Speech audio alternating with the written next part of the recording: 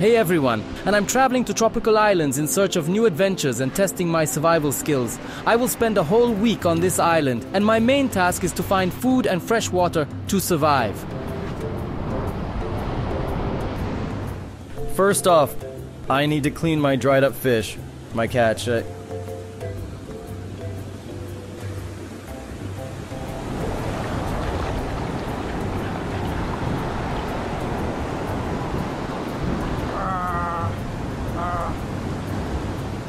It's small, but it looks twice as big underwater.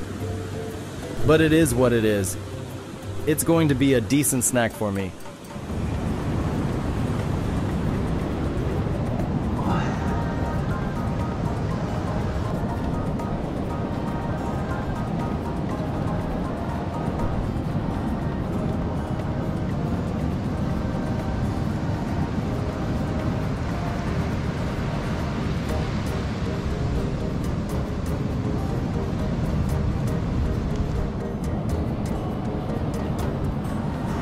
Now I'm going to wash my fish, put it on the fire to cook, and won't waste time. I'll do something useful. Considering that there's a lot of bamboo washed up on the shore, I should make myself a bed or a lounge chair.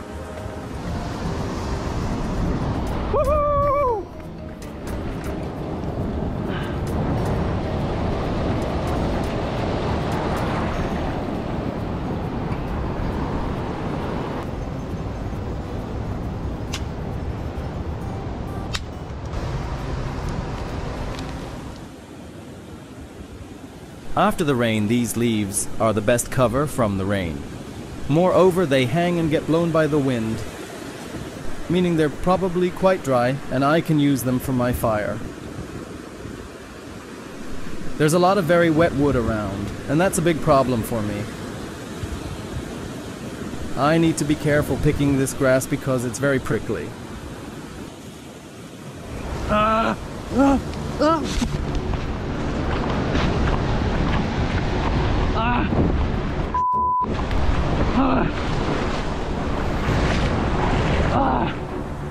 Did you see that? Wasps attacked. One bit my hand and another one my lip. It's very dangerous. I hope I don't have any allergies. It's very dangerous. Such a nuisance.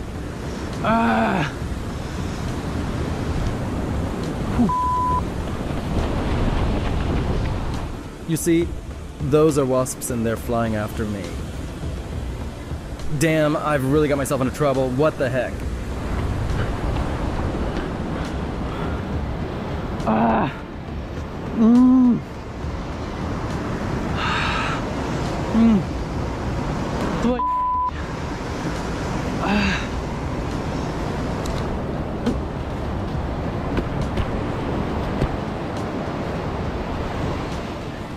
This is absolutely crazy.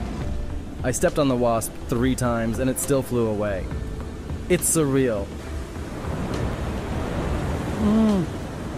It hurts so much. It's horrible. What a disaster.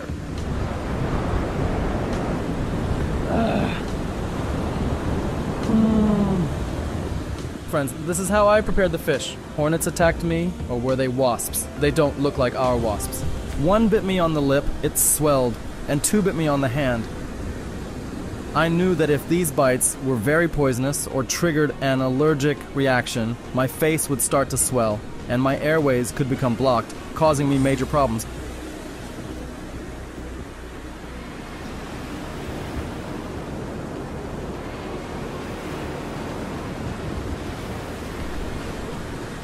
I don't know if they could be very poisonous. It could be dangerous to my life. So that's the situation. Damn it. My lip is swelling very quickly and severely. Look at my lip. It's a disaster. This is no joke. This is really bad. Just really bad.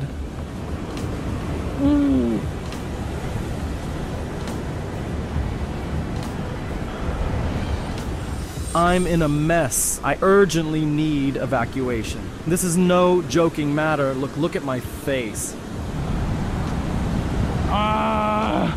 The main thing is that my airways don't swell up, because that could cause major problems. The only option I have left is to climb back over the rock and hurry back to the cave where I left a small first aid kit after the bite of a poisonous spider. I didn't know how dangerous these bites were. All I could do was keep moving forward.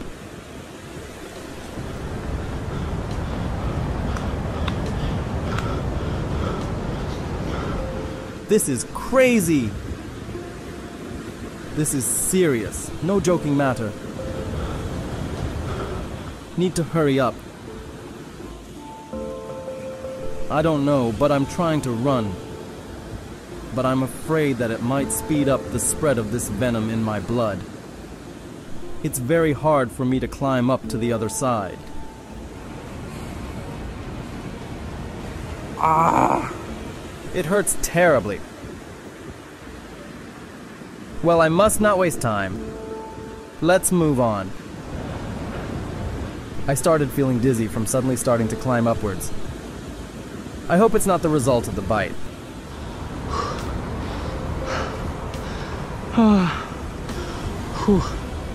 It's very hard to climb, and it's very high. Oh my. So that's the situation, friends. This is bad.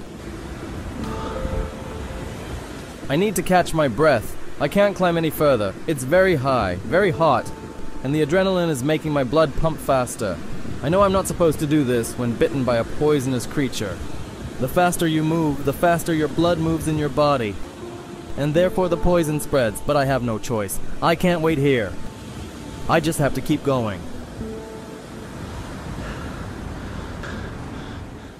Now let's take a closer look at what really happened, what I did, and what I needed to do in this situation. So, I approach these bushes, and I understand perfectly well that in humid weather this corner is dry, and various crawling creatures can hide there, so I approached this place with caution and lifted this grass on the ground very slowly and carefully so as not to encounter a snake, centipede, or scorpion there. Also, I noticed a hole in the sand, which means there were some burrows. I also paid attention to them, but I didn't consider the possibility that danger could come from above. I wasn't prepared for that. I indicate that the grass is dry enough and I can use it to light my fire. I take out my knife and start cutting the grass. As soon as I started to squeeze this grass, these creatures start flying out from it. Whether they are wasps or hornets, I didn't fully understand, but let's call it a hornet, correct me in the comments. One of them immediately lands on my sleeve, and in a second, all hell breaks loose. The first one bites my fingers, and another one immediately heads for my mouth. As far as I know, wasps and bees instinctively look for a hole to fly into during an attack, like a sleeve or behind the collar. But in this case, it wanted to fly into my mouth. I managed to close it in time and get a second sting right on my lip.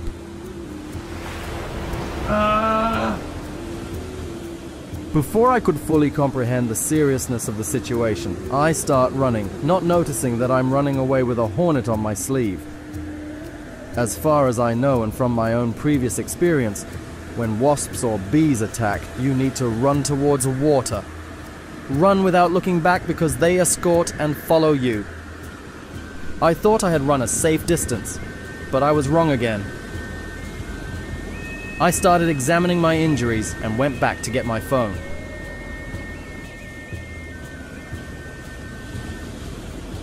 I looked at my face, looked at my lip, and at that moment a hornet flew off my sleeve next to my head. Carefully examining me, gaining speed, and attacking my face. I managed to dodge in time, swat it aside, and start running. Then I noticed another hornet sitting on my phone screen. This time I realized I needed to keep more distance and run towards water. Did you see that? I reached the water and realized I couldn't dive because I had my phone in my hand, so I just went deeper into the water and moved as far away as possible just to be safe. I don't know why, but I went to the left and backed myself into a dead end. I guess my survival instincts were missing at that moment. When I had moved as far away as possible, I sat down to catch my breath and assess all the damage and what just happened. I didn't know how dangerous this bite was, but I immediately understood that if the body has an allergy, my airways can be blocked.